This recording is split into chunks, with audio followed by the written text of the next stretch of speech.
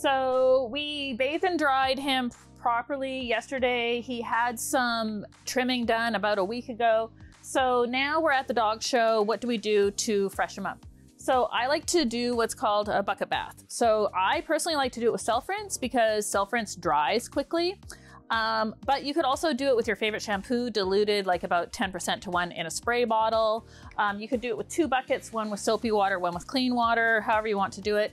But basically we're going to like freshen up all of his furnishings and also look at him. Like he has some places where he's like maybe laid down and has a little bit of bed head here. We want to really show you how to properly dry this neck area. So I'm gonna go ahead and start shampooing him and just like kind of spraying that shampoo where he needs it, just to freshen up these furnishings, his neck area.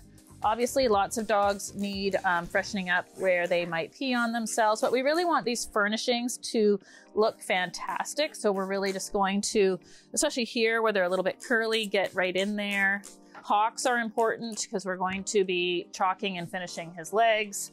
So just kind of all over. I like to clean up their little faces a little bit. And, you know, this part of his top line looks pretty good. We don't need to worry about that too much. So we kind of get that soap in there. And obviously he's really clean. So we don't have to worry about how much we're actually shampooing down there. But once he has styling products on him or he gets dirty, obviously we are going to do some more work in that area. We make sure that we had more suds happening. So now I have a nice bucket of water here. You'll notice that I took the, you're right, up, good boy. You'll notice that I took the towels off the table. So now I'm just gonna sponge out where I have that soap to make sure that it's nice and clean. Obviously, this is warm water. Hopefully you're in a building that you can get some nice warm water. It's just obviously more pleasant for you and your dog if the water is warm. It's a sponge full of water. There you go. I really want to get this shoulder and neck area, so I'm making sure that I'm getting it nice and wet. So, you know, use your judgment. Where does he need to be wetter in order to make the finished look how we want it? These are the problem areas for me, so I don't make sure that I get in there. And obviously you're going to do both sides. Then I'm going to move the bucket out of my way. And I always like to wash the head last and dry it first. I just think it's nicer for our little friends. Get the head nice and dry. And then you notice that when I'm drying him, I'm not like going like this, right? I'm not making the hair look worse.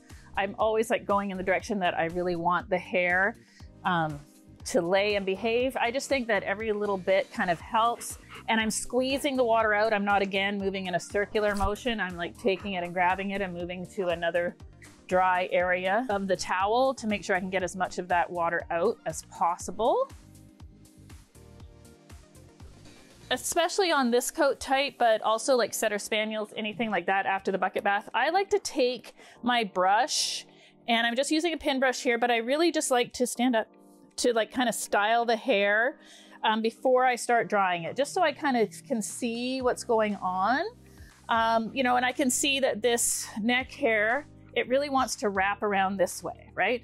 And this makes the neck look shorter. We really want the neck hair to go down the shoulder, creating that look of that layback. Also makes the neck look longer. I want some more volume in this bib. This looks great here. Remember, we never want to see any hair coming out of the side of the front leg, so I'm always brushing it in.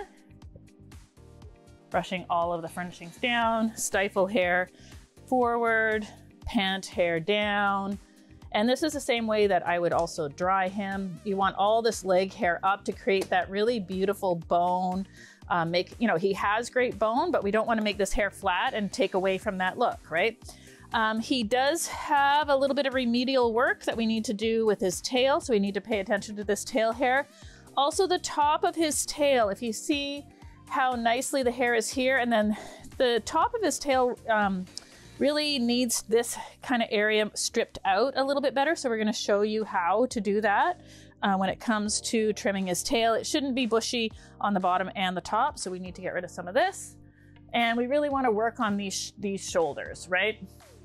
So his shoulder layback, if you His withers are here, point of shoulder. This is quite nice, but the way the shawl of his hair curls forward, it makes him look steeper in the shoulder and shorter in the neck. So this is an area that we're gonna pay a lot of attention to all day today. So we're gonna pay a lot of attention to it now, when we're trimming it, when we're drying it and styling it as well. And then finally when we're toweling it, because you can actually see the difference, right? So if you look even at his neck now, his neck and his shoulder with the hair like this, and the neck and the shoulder with the hair how it wants to be like this, huge difference, right? So we really want to pay a lot of attention. This is something that you're probably even going to have to touch up before he goes in the ring, but it starts right now.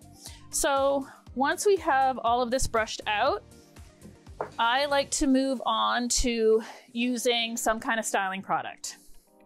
So the styling product I've chosen today is coat dressing. Basically it's mousse, but it comes out in an aerosol kind of form. So it's just easier to get all over your dog. You could use any kind of mousse you wanted to use, but I like coat dressing and I'm going to show you why. So you give it a really good shake.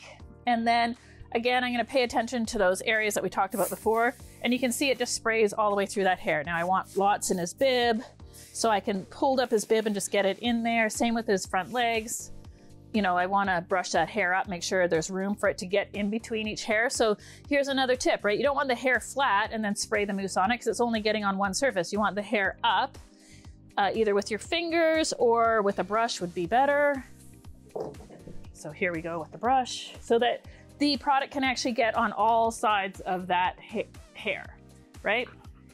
And just like, I really like to get it in there wherever he needs it. And again, like I'm still always styling it in the direction that I want to go. If we had been forced drying him like from completely wet, we would do this at about the 80% dry mark.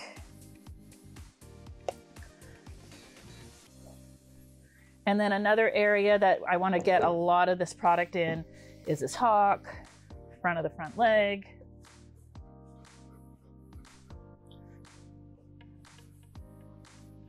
All right, so, also on Goldens, I think it looks really pretty if you get some of this in their ears because it makes their ears look really plush at the show. There we go. What a good boy you are. Hi guys, thanks for joining us for our latest Leading Edge Dog Show Academy tutorial. Don't forget to go to leadingedgedogshowacademy.com to see some of our premium content and webinars where we go in depth on grooming, training, and so much more. Of course, we would love for you to like and subscribe so you don't miss another video here on YouTube. And if there's something that you would like to see that you haven't yet seen on our YouTube channel, of course, just drop it in the comments below and we'd be more than happy to bring you that content. So once again, I'm Allison from Leading Edge Dog Show Academy, and I really hope that you enjoyed today's tutorial.